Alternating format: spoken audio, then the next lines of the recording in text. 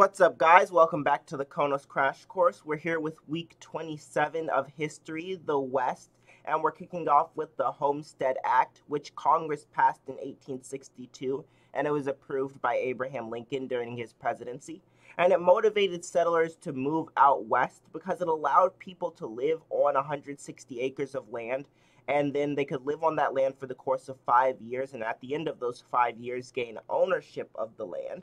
There was a $10 filing fee to get the 160 acres, which is around $300 in modern currency. So it was extremely cheap, and the only real requirement was that you had to be the head of a family and you had to be 21 years or older.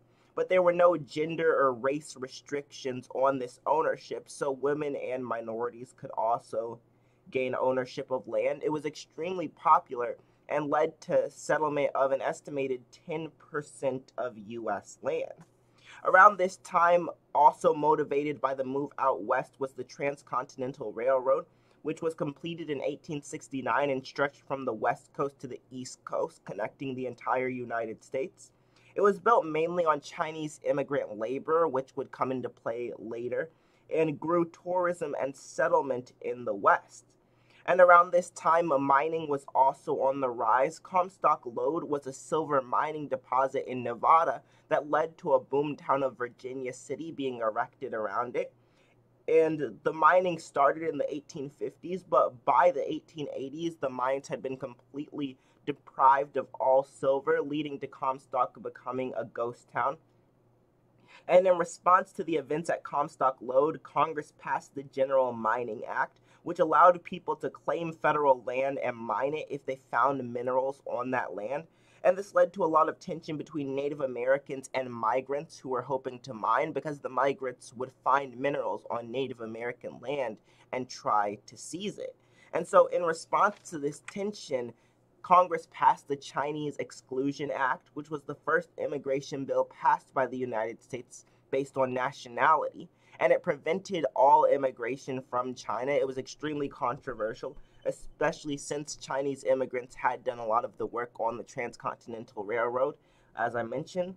But around this time, ranching also exploded in popularity after the Civil War. The first cowboys were Hispanic and African American, contrary to typical depictions. But free grazing, which is the way that a lot of ranching was done before the Civil War, was limited by Western settlement, which led to cows being put in more fenced-in pastures and being bred to eat grain as opposed to an endless supply of grass. But with this move out west and with so many different enterprises becoming more popular, there was a lot of dramatization of the Wild West, which led to Wild West shows, the most popular of which was run by Buffalo Bill. But these gave dramatized reenactments of Western events and really glamorized the Western lifestyle, and motivated even more people to want to move out west, which had a negative impact on the Western tribes, also known as the Plains Indians. They were negatively impacted by all the Western settlers because a lot of these settlers were trying to seize their land. And this led to the Buffalo Wars, which were efforts to control and restrict the Western tribes by eliminating their food source of buffalo. Buffalo was like the main thing that these Native Americans were hunting. So the army hunted and decimated the buffalo population. By the time they were done with their efforts, it's estimated only about 100 wild buffalo were left.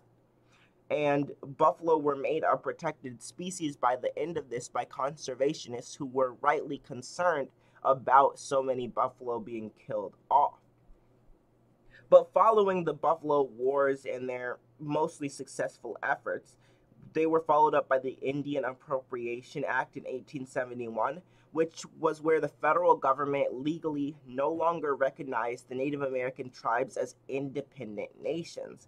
And the significance of this was that it invalidated all the previous treaties the U.S. had with Native Americans, allowing settlers to take native land because there were no treaties restricting such actions.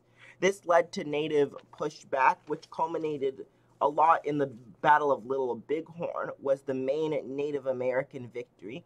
It was a battle between the Army and Native American tribes led by Sitting Bull General Custer led the U.S. troops, but his entire division was killed by Native Americans.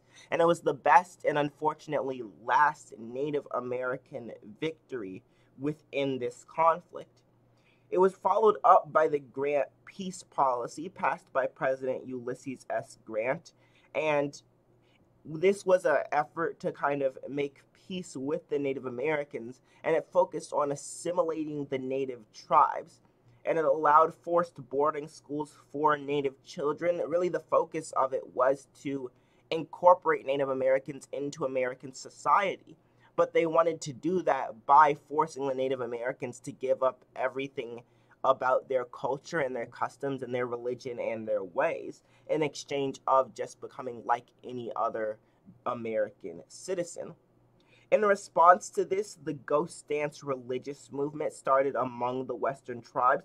It was a pacifist movement, and the goal was for, through this religious movement, the Native Americans to drive out the settlers. But again, it was pacifist. But the United States government did not acknowledge that pacifist nature and sent the U.S. government and the U.S. military in to fight against this religious movement, which led to the events at Wounded Knee in 1890, where the United States government massacred Native Americans in South Dakota on Wounded Knee Hill.